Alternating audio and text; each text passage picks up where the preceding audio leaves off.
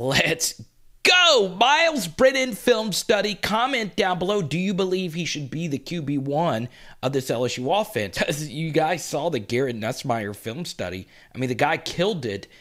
Is Myles still in this quarterback race? I believe that he is, and I think his spring game performance actually was fine.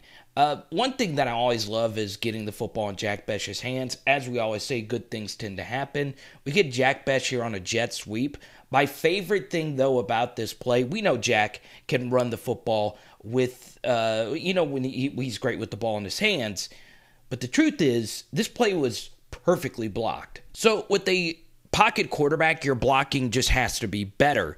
And right off the jump here, where this play was made is this walk-on tackle, Balestra, turns Quincy Wiggins to the inside. We are cooking with grease so offensively. We're getting a good block right here on the second level with Jack Mashburn and Xavier Hill getting a great double. And where the block was actually made right here is by Josh Williams. We want to seal everyone to the inside, and in a perfect world, we want Jack shooting through right here. But what's interesting is Jack, if for some reason Langlois took an outside angle right here on Josh Williams and got over the top, Jack right here is reading this block. So if Langlois would have jumped over the top, Jack would have actually been able to cut up here because Quincy Wiggins isn't there anymore, and he would have been off to the races. But Jack reads this block perfectly. Langlois blocked to the inside, and look at this. We're cooking with grease right here. He's carrying Matthew Langlois, who did a good job fighting his way back into this play. So you know what they say, feed the hot hand, and once again, we have a really well-blocked play. The mistake, and this is an extremely difficult block right here for Cardell, but we're running a little tunnel, bubble, whatever you want to call it, screen, okay? So a little screen right here to Jack Bech. And Cardell's job right here is actually to block Matthew Langlois, but two things actually happen here. The first is Cardell doesn't get off this defensive lineman quick enough. So if you are going out there to block a safety on a screen, right now you need to get gone. Okay, he waits a little too long and engages with this defensive lineman, and Cardell is late. Langlois, who reads this really well to make this play right here on Jack Bech, and you'll see what happens here. The ball is perfectly thrown right there to from Myles Brennan. You've got to make this tackle. If you're going to play Division I defensive back and you read screens like this, you've got to make this tackle right here, and he does it. Jack has him beat. The only issue is Jack would have been off to the races had Cardell not concussed his own guy. I'm glad Jack was okay, but because Cardell was late getting out there, Langlois was able to fight his way back into this play. So we were able to get a first down because Jacoby and Guillory jumped off sides, and we are moving the chains. And hopefully when Fitzgerald West is the next Lloyd Cushenberry, he can look back at this snap and laugh. He does a dead ball snap, which is a little bit different than your traditional hands on laces snap from a center. But this is the highest shotgun snap I think I have ever seen. So, to defend Myles Brennan, there was a lot that happened in the spring game. We skipped this first drive because, it was two run stuffs on second and third down. There was nothing he could really do about this. I have to give Quincy Wiggins a lot of credit. He's had some rough spots during the spring. This was ridiculous hustle to come make this play. Okay, this just shows you his potential. He's nowhere close to this ball. If you're Josh Williams, you got to fall on this. You've got to fall on this football. And Myles Brennan, same thing as well. And, God, that's just really good awareness right there by Quincy. Good stuff. Boom! Okay. Huh? Wake up. Come on, I need your help. It's a film study. We got to figure out if Myles Brennan's actually going to end up being the guy. First thing on this rollout to the right, this is obviously the big thing with Myles. Is he just a pocket statue? We don't get a good snap, okay? If we're rolling out to the right, the one thing we don't want to do is make him have to take an extra step to the left just to get the snap. Second thing here, this is some excellent defensive tackle play to fight through this block right here and draw this holding penalty on Mekhi Wingo. You see here, Mekhi Wingo quickly reads that this is a rollout to the right, and he's taking on a double team right here. And the one thing if you're Cardell is if you have help to the inside, the last thing we want you to do is get beat to your outside shoulder, and that's exactly. So you hear me say this a lot. This is why you can't take Jack Bech off the field. So much of wide receiver play is just hand fighting. Jack did this on a 3rd and 6 versus Alabama against a veteran DB. It's just this little thing right here, okay? That's why you can't take Jack Bech off the field. It's the ability just to get open. And Jack is really fast. And obviously he does have a great, thick build. But that right there has nothing to do with either one of those things. Still, Jack Bech, once again, good things just happen. 6 targets, 6 catches. We still get a nice positive gain here on first down. All right, so now it's 3rd and 6. What does Mike Denbrock do? He goes back to the play he called more than anything else. It's what Walker Howard got his touchdown on. It's what Garrett Nussmeier got his first reception on. This is mesh, right? This play is just going to work every time versus man coverage. And I kind of feel as if Brian Kelly wanted to, get the confidence of his quarterbacks up because this defense is just dead in the water. There's no way that this linebacker who was pressing the A-gap is going to be able to get all the way out here to Armani Goodwin. This is just not going to happen in a game either. He actually almost bats this football down right here on this out. Really close. Good job by Myles avoiding that arm. And Wes Weeks, this is just such a tough play. And Goodwin's able to beat Wes Weeks right here. It's some excellent stuff right there by Armani. And now, we're just letting Armani do what he can do best, which is obviously get upfield. Great job by Matthew Langlois, just riding him out of bounds. Good stuff. Now Jack Bech is out of the game, and Myles is working with walk-ons and Chris Hilton right here. And this is something that I saw that was different with Garrett Nussmeier. So Nuss almost had this ball picked off, and this was a good job right here by Derek Davis, once again reading this out and working over the top. Myles, it was a little bit behind him. So on Nuss's out to Stores, he threw it on the upfield shoulder. It is a little bit behind Cole, and because it was a little bit behind him, Derek Davis makes another good play right here and eventually strips this football out. Good stuff by DDJ. All righty, we move ahead here to a 1st and 10. We're able to pick up a first down on a Josh Williams run, and Cole Taylor's blocking was really good. So now, right here, take a shot on first down. That's good stuff. Play action fake. We got all these linebackers to bite in, and a safety is in the box. So Myles says, look, let's take a shot and trust a guy to make a play down the field. And once again, it was a rough day for Kyron Lacey. I thought his blocking was good. I mean, that's right on the money. I mean, to play wide receiver at LSU, you got to make this play. Jaden's throw was actually better than this that Kyron dropped. Got to make this play. You just do. Good coverage by 40, but still, I mean, we need that one. So if you really want to see impressive quarterback play from Myles Brennan, this is it. The first thing here is, and this is my favorite Myles snap by far. Look at the personnel. 3 walk-on wide receivers and a blocking tight end who just got back on campus. And everybody that is currently on the field defensively is a scholarship guy. You also have a walk-on left tackle, and he is dominating Savion Jones right here. I like Balestra. And the pocket is pretty clean.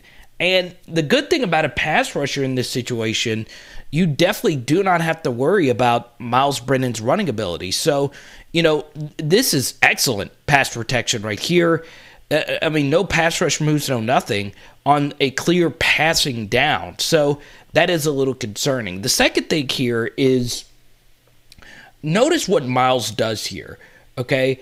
He's trying to get this football, what looks to be in the flat, to Armani Goodwin. And look, we're all over this with Micah Baskerville. This is a good rep right here by Baskerville. So Myles, you see his head right here processing the field, okay? One thing I didn't like right here is, look, you have him dead to rights. No need to grab the jersey right here. I don't know why Dumerville did that. But still, Dumerville had a good game overall. But you see, Myles is just doing processing right here. He has nowhere to go with the football. All the walk-on receivers are locked in, and Myles looks right, looks left, and then eventually finds Noah Nash at a Catholic high on the drag route. That's really good quarterbacking right there. By Myles, was it the smoothest? Did it look like Tom Brady? Did Myles have a little happy feet? Yeah, but who cares? And look, I bet you it's pretty cool to catch a football if you're a Catholic High grad in front of a Catholic High legend and Clyde Edwards-Helaire. Let's go! Right, so it's 3rd and 4. Myles Brennan locked in, ready to go. And we get the snap, and what do? Well, let's go back to good old-fashioned mesh. And I actually love when the mesh, we got Jack Bech back on the field. I love when on a mesh play you hit the comeback route over the middle, okay? And that is exactly what Myles Brennan does right here, wide open for a first down. Noah Nash on Jordan Tolles. You would like Jordan to do a little better here because if we bat this football down, we're getting off the field. They're kicking a field goal here. All right, so it looks as if we're running a slant to the inside potentially with the defensive line right here. But either way, we're getting some really good surge. I mean, look, we are blowing them into the backfield. We got some good penetration right here by Ali Gay. There is nowhere for Monty Goodwin to go, but this is what he did so good at high school. Planning and getting skinny, and look at this run. I mean, they have him dead to rights. We got him, and I have no idea how he got underneath Baskerville right here and was able to hold on and then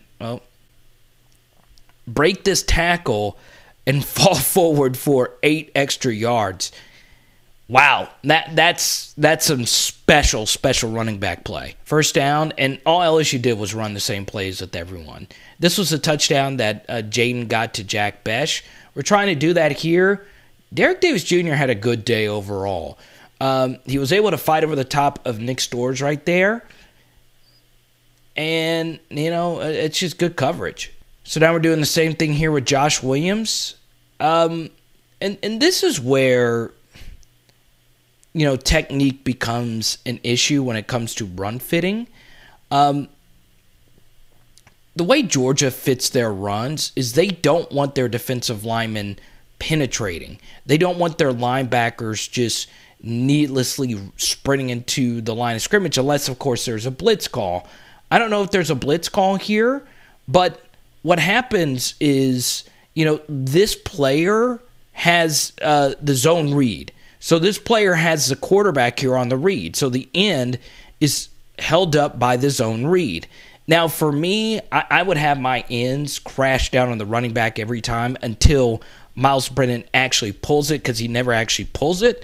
Still, this is some good blocking right here, and we're able to just wash Wingo down, and Josh Williams is able to get underneath this and fall forward for a touchdown right here.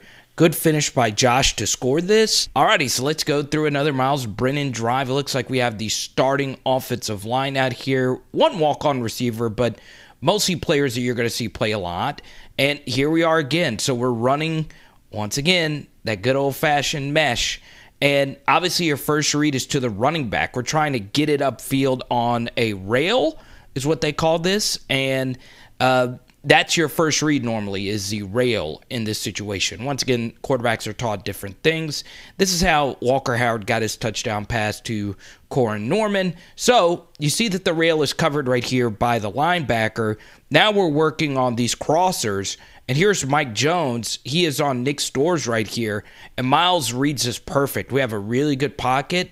And Nick Storrs just has to catch this football. That's right in his breadbasket. We got to have that one. If you're Storrs. All right, so we're running counter. We're pulling both Will Campbell and Tremont Shorts, blocking down. And once again, it's our run fits, okay? You're going to play 2 high safety. All right, so you have 6 defenders going up against our 6 blockers. So we have to really like what we have right here. Jay Ward does run into the box. who cares because we're running counter away from him. And this is where the block was actually made that I thought was really key here. Wingo getting flush right here on this counter. And this is, where run fitting comes down to technique. LSU's defensive tackles last year were taught to shoot gaps. And the issue is when you shoot gaps versus counter, they could just wash you out of the play, which is what essentially happens here. And what you see, we get a good pull right here on shorts. Will Campbell gets Greg Penn right here. But notice Savion Jones does a good job reading counter. Not really a whole lot Cole Taylor could do right here. We just need Savion Jones to make this tackle. And I don't know why he decided to play patty cake right here. He's right here. Dive and make this tackle, and, well, that's not what happens. And we get to see Trey Bradford's explosiveness. Now, all we need Trey to do right here is beat this safety, and let's see if he can. He doesn't. Good job by Jay Ward chasing it down, but a huge explosive run play. We do a better job right here. The play was kind of cut off to defend counter, and this time we get to see Savion Jones be himself and make a big play right here. Now it's 2nd and long, and you're playing a quarterback who can't run. This is where, you can do any pass rush move you want. You don't have to worry about contain as much either because of Myles' lack of mobility. We want you to get creative. Spin moves, swing moves, rip moves. That's just too clean, especially if you're playing man coverage. And I know Sage Ryan is a really good player, but you can't guard guys for this long, especially if a ball's thrown that accurately to Franchione right past the sticks. Good catch right there by Evan, the walk-on, and not the worst coverage. We just got to get better pressure on the QB. All right, so once again, we're going to run counter versus a 6-man box with the safety creeping in, and we are running away from the safety creeping into the box. And it's essentially the same thing, but it is the exact same thing that happened a minute ago, except this time our linebackers here get a better read on it, and we still don't fit it well, okay? We're washing Wingo out of the play, and Cam Wire gets to the second level, and this right here actually isn't that bad by Savion Jones, except when you take on this puller right here, all right, this needs to be violent, and you need to be able to two-gap this. A lot easier said than done.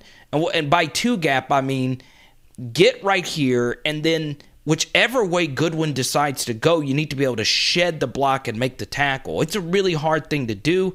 Instead, we are not able to disengage the block, and there's no hold. I mean, this just needs to be a little bit better. Jones stopped it on first down the last drive. Good kick out right here by Will Campbell. And once again, this is just too easy. It's free yards right here. Now, as Brian Kelly said in the post-game press conference, the defensive line didn't stem. They weren't really doing anything crazy defensively. Still, it's good offense going up against that run fit.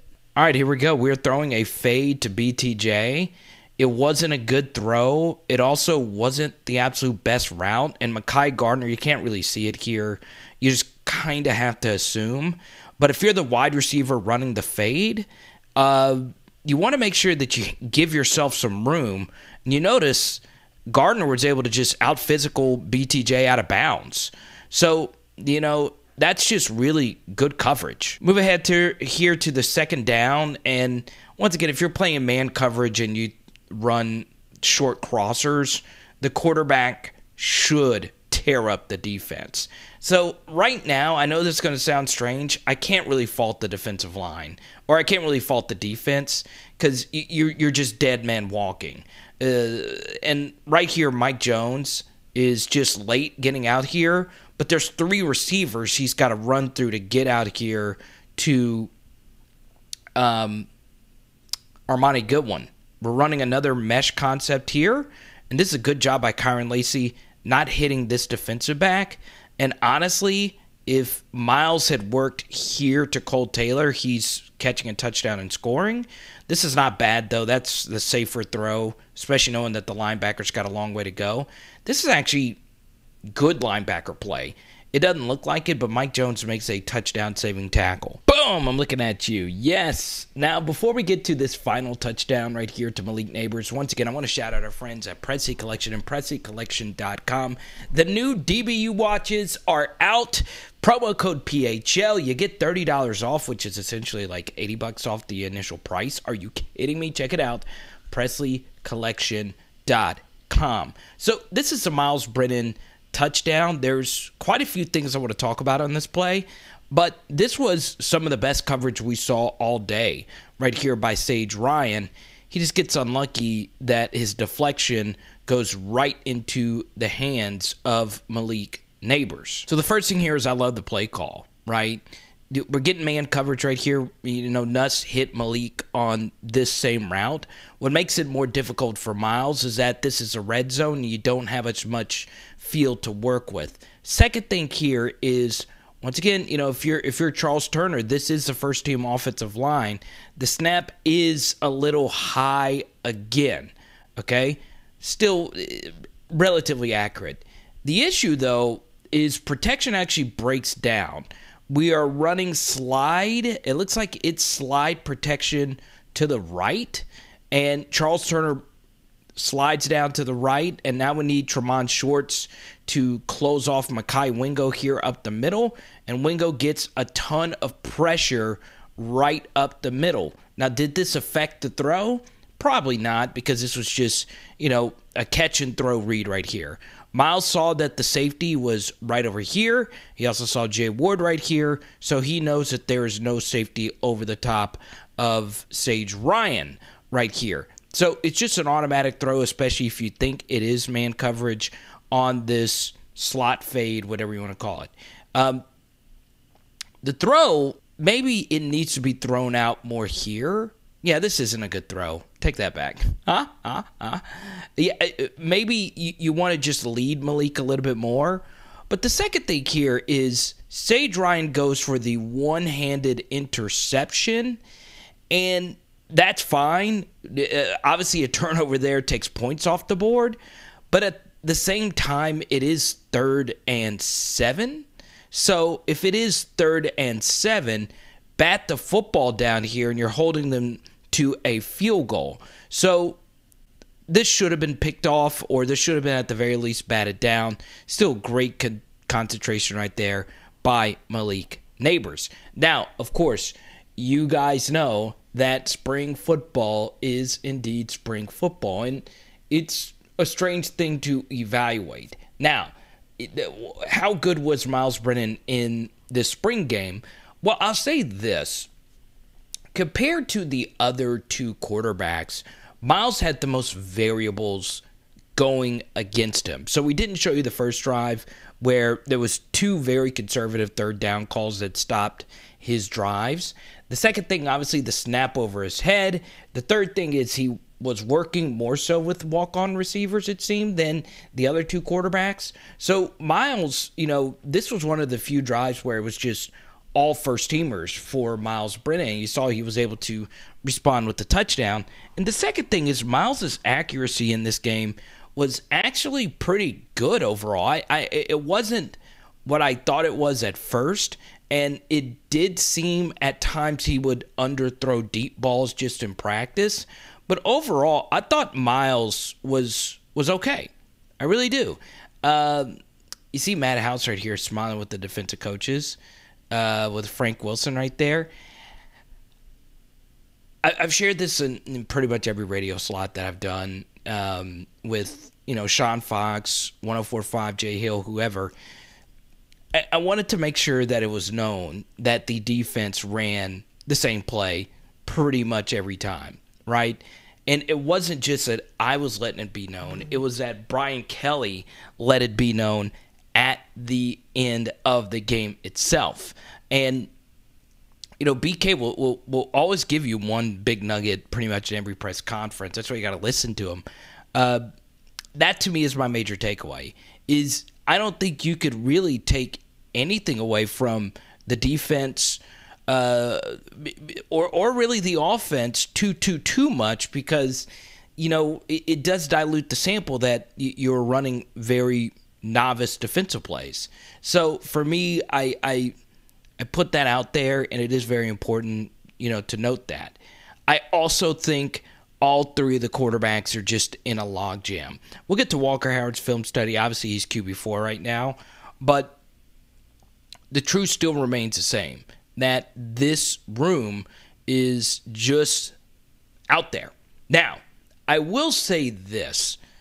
If there was one big star, and a commenter actually brought this up in the spring game, it was Jay Ward. If there was one defensive player who really made my jaw drop, Jay Ward made so many different types of plays in the spring game. So I give him a ton of credit for that. Now, there will be some more videos floating in your face. I am currently in England right now as you watch this video, unless you're watching this like a month from now. So it is kind of strange. I might be a little slow responding to comments, so please keep that in mind as well. Okay? There will be the Nuss and the Jaden Daniels film study floating in your face in just a second. It is Power Hour LSU. Bam! And tonight, I think we're going to go get some Indian curry. Let's go.